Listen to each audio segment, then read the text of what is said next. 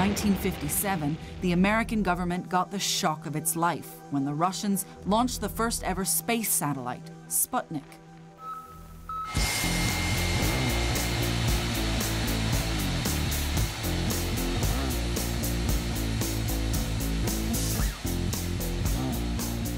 Determined never to be outwitted by the Soviets again, the Americans set up the Advanced Research Projects Agency, known as ARPA for short.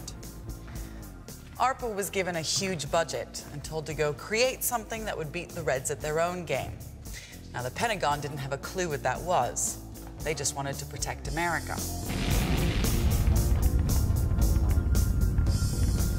ARPA wasn't your run-of-the-mill military R&D department focusing on the nuts and bolts of new weapons.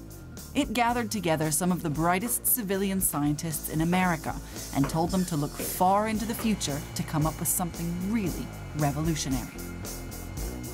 One of the areas ARPA got stuck into was communications.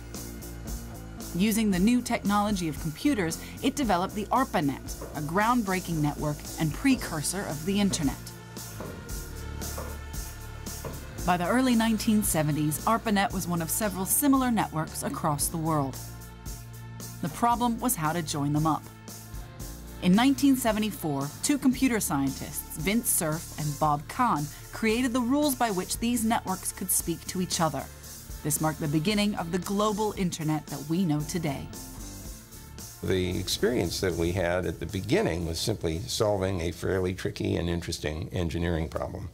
I don't think either of us appreciated that the solution to that problem would lead to what we have today, which is a global network of networks with over almost 2 billion people online. Underlying Vint Cerf's work was a technology called packet switching. It lies at the heart of the virtual revolution. Packet switching takes a piece of information and breaks it up into small pieces. These are then sent over a network, often not in the right order or even over the same line. At the receiver's end, the packets are recombined in the right order and the data is made whole again. Packet switching is the perfect tool for computers to talk to each other because it allows for a huge amount of data to be transmitted fast through multiple routes all at once. This architecture means an unstoppable flow of data.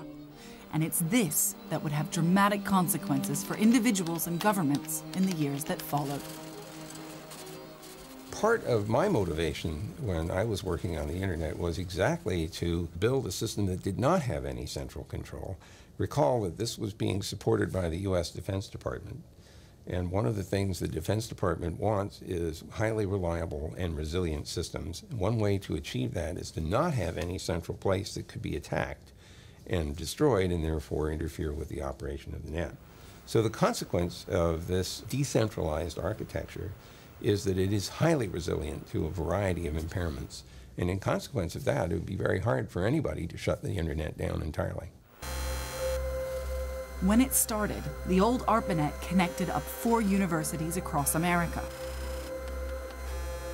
The internet today links up 1/4 of the population of the planet. The hubs of the internet are root servers. They work a bit like phone directories.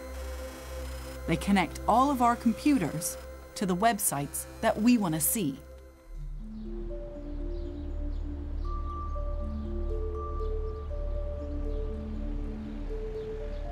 It looks like an anonymous office block, but this building actually houses one of the 13 root servers that keep the internet flowing across the world.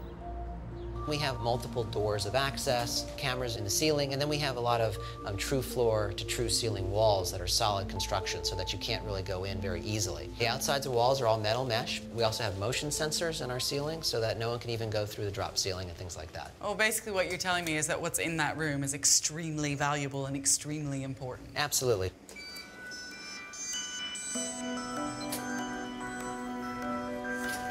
All this security is here to protect the Holy of Holies, the inner sanctum of the server room. This room is responsible for all of the .com addresses in the world, 80 million of them. The smooth running of the world economy depends on it. That's actually a database server over there, so huge chunks of disk space. In its way, this room is probably as important as the Oval Office. Let's take a moment to listen to the sound of 80 million .coms.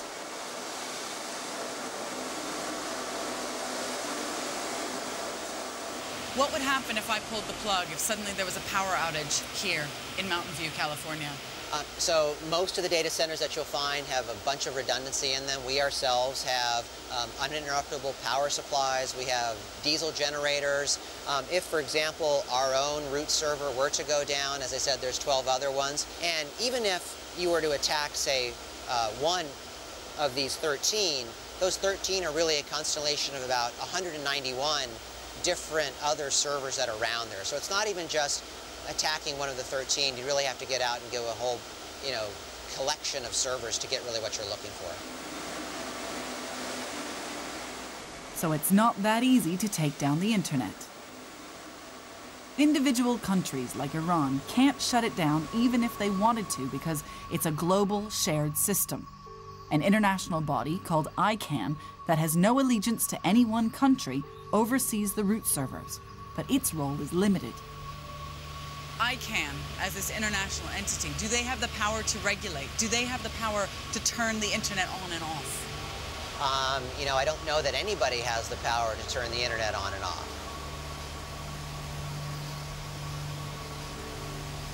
It became more and more apparent that the internet's style of operation was the antithesis of what most countries had been accustomed to. In fact, in the early days of telephony and telegraphy, there was only one network, and it was often managed by and operated by the government, giving it substantial control. So I rather liked the idea that the internet didn't have that, let me call it, deficiency, and therefore opened a platform up. It's probably the most democratic opportunity for people to express themselves and to get information than has ever existed. In the 20th century, if you had something to say in public, you couldn't. Period.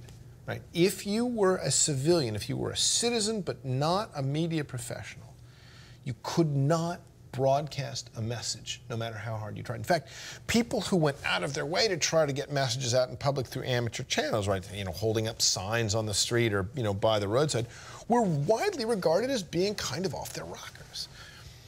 And that change is enormous, that anyone who wants to participate, has at least the means to participate, is a huge change. If you have a communication system that's unbreakable, with no central control, that can amplify a message, then information, which is already hugely powerful, becomes supercharged. In the right or the wrong hands, it takes on massive significance in battles against authority. Anonymous users can now perform the role of investigative journalists by publishing hard information and protecting primary sources. And nowhere is this new power more apparent than on a website called Wikileaks.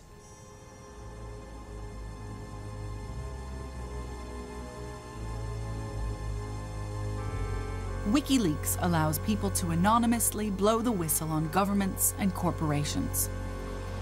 The people who run it have made some pretty powerful enemies. No wonder they like to keep a low profile.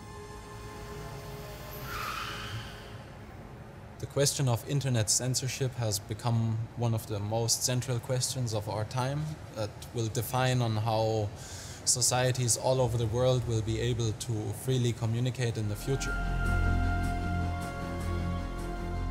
Wikileaks has posted a membership list of the BNP, naming several teachers, doctors, and police officers. It's published the classified US Army documents about Guantanamo Bay, revealing abuse of prisoners' rights. The contents of the American politician Sarah Palin's Yahoo email were put online, showing how she'd used her private account to evade public record laws. The publication of a report in 2008 detailed hundreds of assassinations by the Kenyan police. Wikileaks has a database of over 1.2 million documents. It maintains its own servers at undisclosed locations, keeps no logs, and uses military-grade